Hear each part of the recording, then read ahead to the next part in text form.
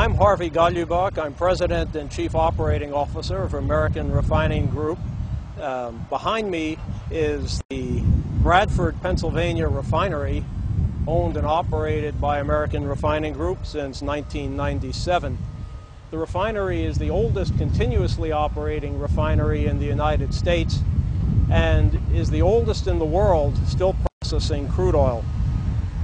We refine only 100% Pennsylvania crude oil and are the only refinery dedicated to processing that very fine grade of crude. Yeah, on my left here, on your left, is one of the older buildings in the refinery. It's called the Barrel House. We'll visit this a little later, but this is where all of our finished lubricants are blended. And they've got quite a facility in here. We'll see that a little later. All of the products that are blended here either are shipped out in trucks, as you can see, or they're sent by pipeline down to our packaging plant for final packaging. Continuing down the main road through the refinery, the first processing unit that we come to, we call the crude unit, and that has a rated capacity of 10,000 barrels a day. It was built in 1985.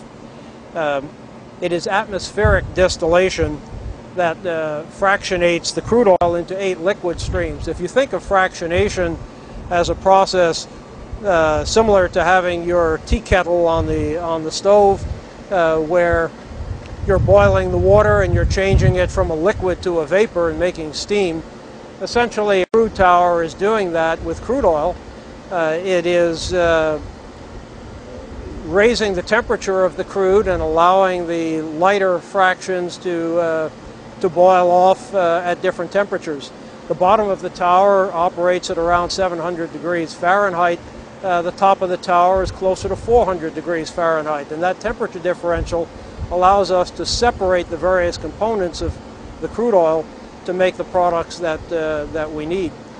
Coming off the crude tower, we do have a gas stream, but we also have naphthas that are naphtha solvents and naphthas that will be ultimately converted to gasoline.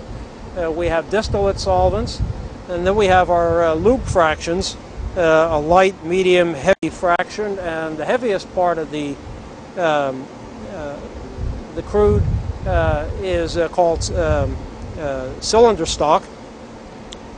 Unlike most other refiners, we only run an atmospheric column because the crude that we run, the Pennsylvania grade crude oil, has no asphaltenes, and so we make no asphalts. The heaviest product coming off the crude tower is a cylinder stock, which is very dark in color and high in viscosity, meaning that it flows very slowly and is a very heavy material and has special applications, and we'll talk about those a little later. Here we have a closer look at the crude tower. The tower is 11.5 feet in diameter and 135 feet tall. It has 58 trays inside that help with the distillation process.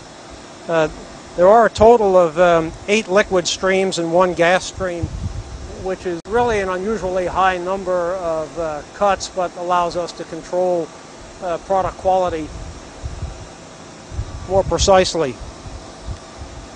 The entire unit is computer operated.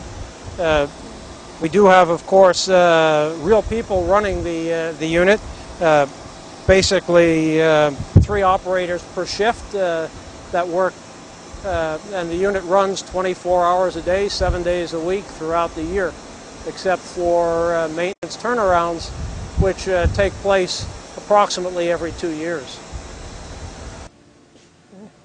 We're inside the control room of the crude unit, and while I'd like to say this is a typical control room, it actually is considerably upgraded. We've recently installed all new computer facilities to assist in monitoring the various processes that take place in the crude unit. This has enabled us to improve the quality of the products and have closer control over the entire process.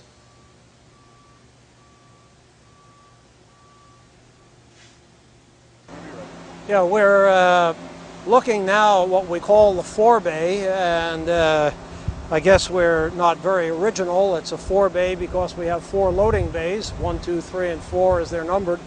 This is the main loading rack for the refinery. We do have a number of others for various specialty products, but here we load many of what we call the Kensol distillates. Most of them are loaded at this rack. Also our finished medium neutral base oil, and some other bright stock and C stock are loaded at this rack.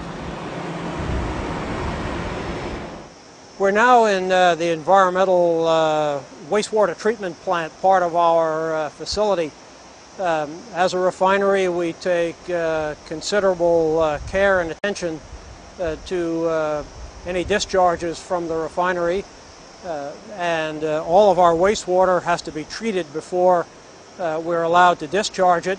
It does get discharged to Tuna Creek, and that discharge is always monitored. We have biological treatment systems here, along with sand filtration, air flotation, and chemical addition, all to treat the effluent water so that it's perfectly acceptable for discharge to the stream. We are, of course, under the jurisdiction of the local DEP, the Department of Environmental Protection, and we adhere strictly to all of the requirements for discharge.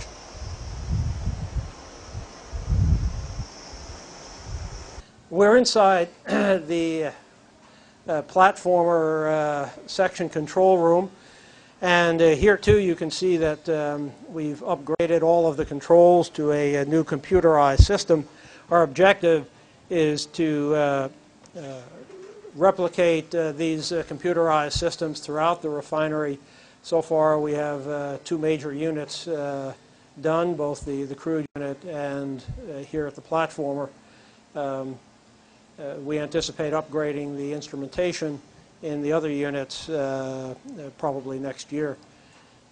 And through these screens we're able to monitor all areas of the platformer unit, the platformer, the ISOM unit, the unifying section, the naphtha fractionator, and they are all monitored on various screens here so that we can monitor the process and control the process from here. That doesn't mean that we don't have to go outside and turn some valves and do some things manually. Yeah, but certainly everything is recorded here and is visible so that we know what we have to do and when we have to do it. We are here in the MEK control room, and this is where this entire operation is monitored. All aspects of it, solvent ratios, temperatures, are all controlled and monitored here in this unit. It's a 3-man unit. It's operated 24 hours a day, 7 days a week, virtually 365 days a year, as is most of the other units within the refinery.